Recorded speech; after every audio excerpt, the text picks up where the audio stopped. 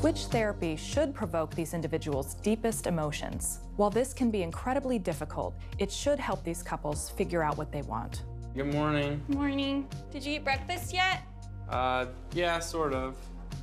Hey, by the way, I just wanted to apologize for yesterday. You don't have to apologize. Walking out on you yesterday. And it's fine. I was just kind of like, I was kind of done hearing about everything that was going on. And how are you doing? I'm okay. You're okay?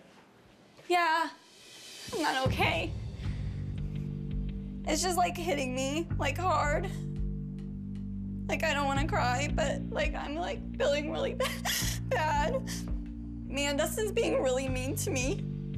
Yeah. Like he's saying some really mean things, and it's just like sucks because I'm like so embarrassed for myself, and I'm embarrassed for him, and I'm embarrassed for our relationship just because I feel like he's like taking it to a whole new level that he didn't need to take it to. I don't know, now it like hit me like I just want to go home and not to Texas. Like I want to go home to Illinois. Like I want to be with my family and not with Dustin. And I just wish he would know that like this is hurting me, and like I don't know why he wants to hurt me.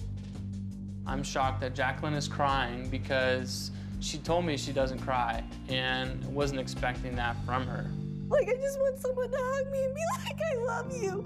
Like I just want someone to say that to me because I feel like I'm not getting it right now. Like I feel like this is hurting me so bad because it's like Dustin doesn't, like I know he loves me, but it's just like, why can't you just say it? Like why are you like acting like you don't? Like why aren't you saying you love me? Here goes nothing. Okay. Hello.